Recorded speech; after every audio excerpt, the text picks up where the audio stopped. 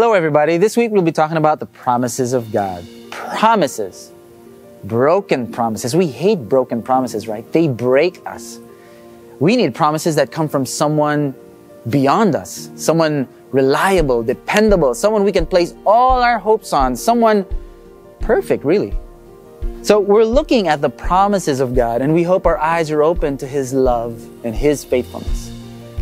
In 1 Corinthians chapter 10, Paul is reminding everyone of the Jews who were physically, literally, epically, is that a word? Powerfully rescued by God, and yet they turned their backs on Him in the wilderness. Well, in our wilderness, full of trials and temptations, God is giving us this promise. 1 Corinthians chapter 10, starting with verse 12. Therefore, let anyone who thinks that he stands take heed lest he fall. No temptation has overtaken you that is not common to man. God is faithful, and He will not let you be tempted beyond your ability. But with the temptation, He will also provide the way to escape, that you may be able to endure it. Here are some thoughts that hit me with that. That temptation hits everyone. No one's exempt. Not pastors, staff, leaders, religious or irreligious. We're all tempted.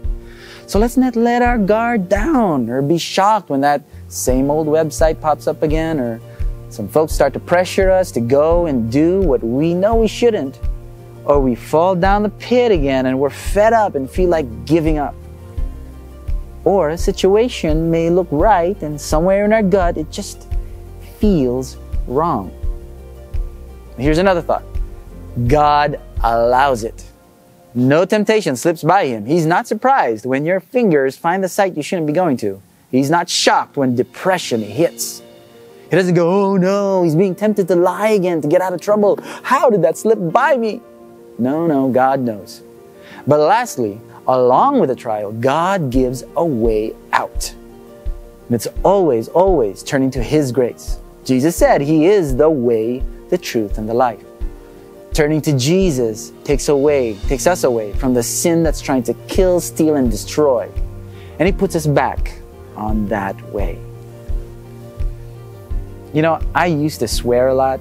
Yeah, I used to swear with every sentence. I used to be like, oh man, that's a real toot-toot outfit. Oh, that's a real toot-toot awesome thing. Oh man. And during this season, the Lord allowed that nasty habit to come back. But He was showing me that He wanted to go deep with me. He wanted me to see where it was coming from. Out of the abundance of the heart, the mouth speaks, right? And for me, it wasn't so much what was going on at the moment, but what I was filling my heart with in the day-to-day. Jesus allowed that temptation to come to me so He can go deep into a place of brokenness and anger inside me so He can heal me. I once again turned to Jesus, and He set me back on His way, as He promised He would. We pray these promises see you through your trials and temptations, and see you through an awesome day.